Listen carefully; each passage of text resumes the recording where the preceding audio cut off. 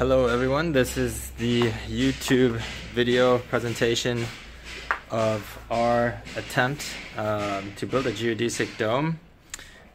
We built this dome as part of a project for Zigzag Hostel in Lima, Peru. I worked on this with my buddy Heiko, so we're a two-person team. Well, and sometimes we also had a third friend assist us. We decided to follow the recommendations of Paul Robinson, whose videos we saw on YouTube and which were very helpful.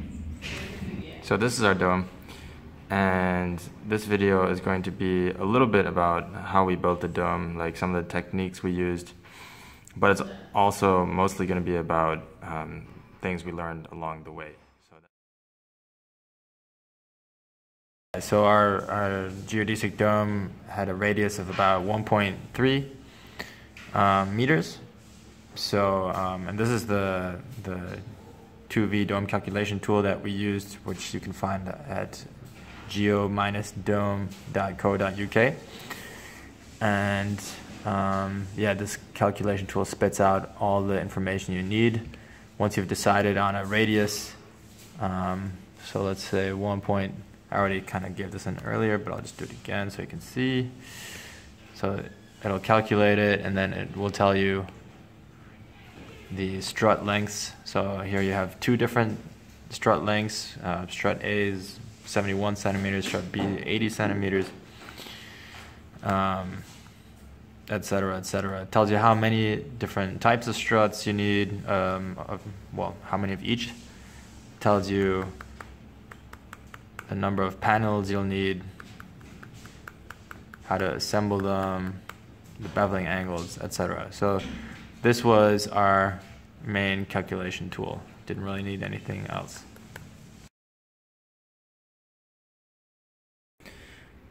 This is the wood that we started out with. So it's 2 centimeters by 4 centimeters.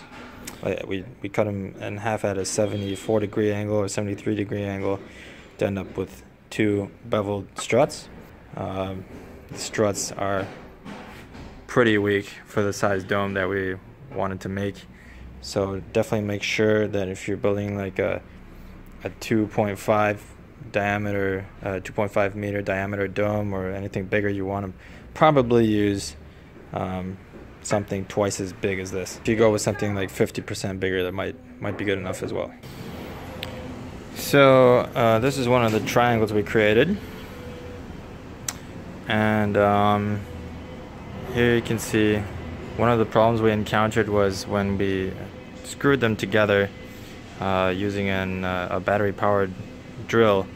Sometimes we would get too close to the edge, and we would basically crack the wood.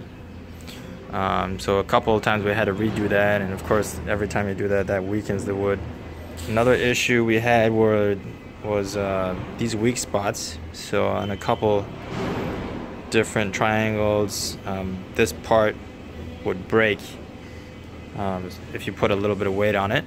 You see that it cracked, broke all the way through, so we had to fix that. We had another triangle over here, and yeah,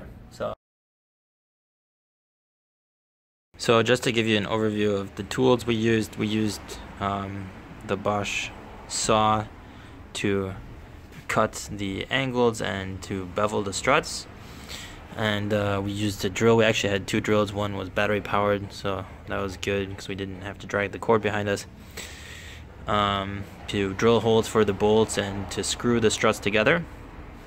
And we used the hand saw to shorten the struts according to the length we needed them.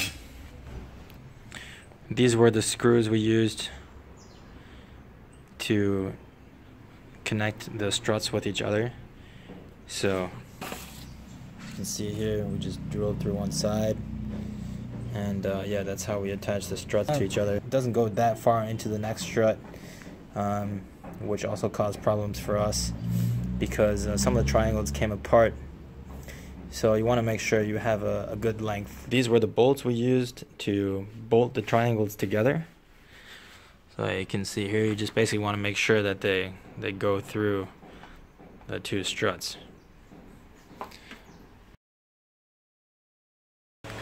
So this was what we used to bevel the struts.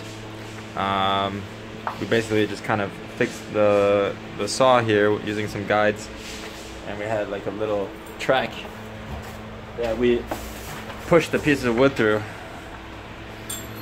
So basically wood would go through here, and yeah, we made sure that the saw was at the correct angle that we needed for the beveling, and then we just basically pass it through. So it was a pretty effective way to get consistent results.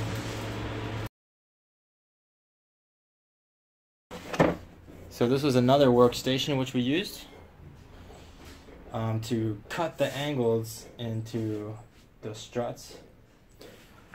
So if you see here, the strut has an angle right here, right? So this is what we cut using this. So after the beveling, we had a bunch of struts, which looked more or less like this, right? Beveled. And then what we needed to do was we needed to cut an angle into them, right? So the triangles, there's two different types of triangles. There's one that's isosceles and there's one that's equilateral or equilateral. And so we had to cut some struts at a 70-degree angle, others at a 55-degree angle, and others at a 60-degree angle, which we did actually on a different workstation. But on this workstation we did 55 and 70, as you can see. So we made sure that this triangle had the correct angle right here, and basically we just held this strut, one of us held the strut against this guide, while the other person basically rode with the electric saw along this guide and basically just cut off the corner like this, right? So this guide basically made sure that we maintained the correct angle. So that way we were able to get very consistent results. And this was the guide we used for getting the 60-degree angles, right? So we would just take the strut and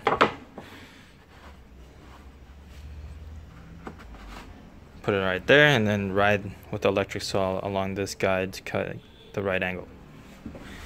Whenever we wanted to change the station, we could just unscrew these. We had these screwed in here at a couple different spots into our workbench, but when we didn't need them anymore, we'd just take them off and put the next workbench we needed on here and screw that in for extra stability. So one thing that was different about our geodesic dome from Paul Robinson's dome is that we wanted to be able to disassemble the dome afterwards fairly easily. So we used bolts instead of screws, which made everything a little bit more complicated because we had to drill holes in the correct spots and use a numbering system. So if you don't have to disassemble it, then you can save yourself a lot of work. So to give you an idea of how we drilled the holes for the bolts, first we put a triangle on our jig, and then we would take a second triangle and hold it so that these sides lined up, and from then we would drill a hole through there, and then we'd immediately assign them a number. So in this case it was C3, so we knew that basically these holes would match with each other, and then afterwards we could put them together in that order.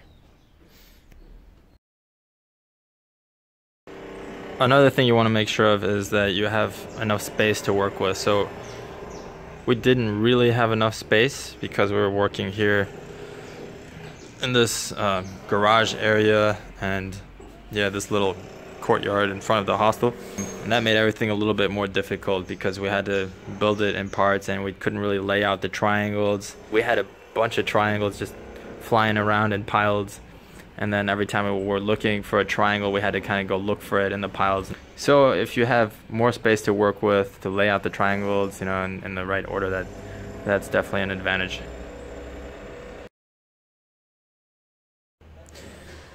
So that was a brief summary of our geodesic dome project. We learned a lot along the way. It was both easier and harder than we expected.